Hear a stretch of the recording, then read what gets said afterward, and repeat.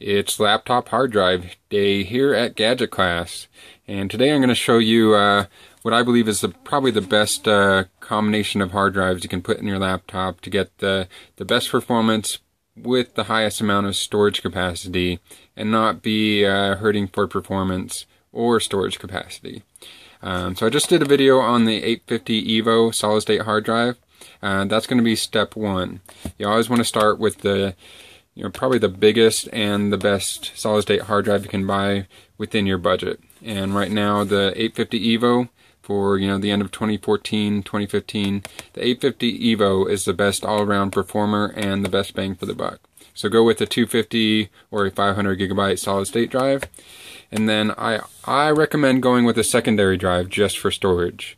And for that reason, I usually get a laptop with a optical drive, and I pull that optical drive out, get a second hard drive caddy, and I'll put the second storage drive in that optical place. Because let's face it, I don't really use optical discs anymore. It's maybe once every couple months that you end up using a DVD for storage, or you want to install some old program or something, but pretty much nowadays everything's done with memory cards and downloads anyways, so your second drive bay is going to be much better served by a storage drive. And what I've got here is the Samsung Spinpoint M9T. This is a 2 terabyte 5400 RPM drive. And I'll put links to both of these down in the description below. Make sure you check out those links and use my links to support the channel. But this is only about, you can get them for under 130. I think I got this for 119 on sale. 2 terabytes. Okay, it is 5400 RPMs, but since this is going to be my primary storage device and all mass file transfers are going to be on the disk itself, you're not going to notice a whole lot of lag because all the files are being moved around and just changed in the file structure table on the hard drive itself. The only time you're going to notice a lot of lag is when you're transferring large amounts of files between the two.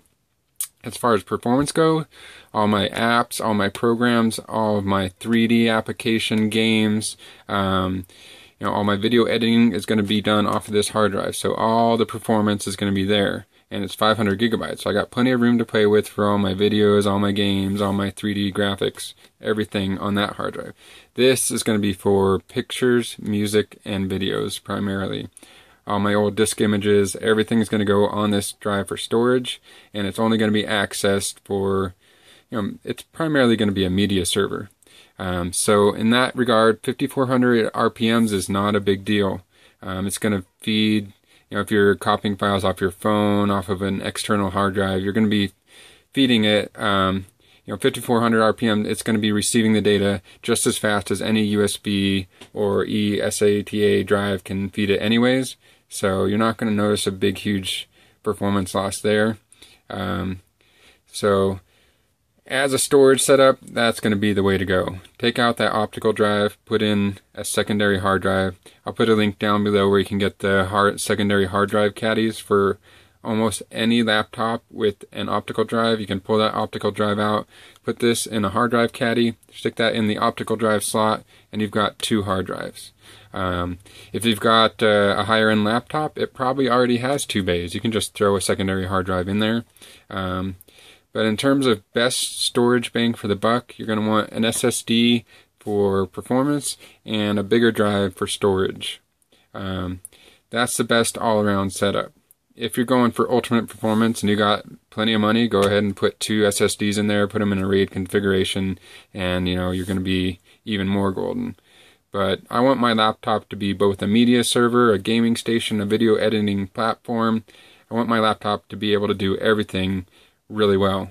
So that's why I got the big solid state hard drive and the big standard spin drive. This is the biggest drive in the 9.5 millimeter size format that you can get. Samsung is the only one making the 2 gigabyte hard drive at that size. There is like an 11.5 millimeter one out there. But this one is doing the best. And Samsung is leading the market. Seagate Samsung bought out Seagate, and they've made some internal changes, and they're actually leading the market now. They got their new 3D VNAND technology. I mean, they got the biggest 9mm standard drive on the market. I'm really happy with where Samsung's going. They actually have some of the best memory cards on the market now. They're poised to be the market leader for a long time to come.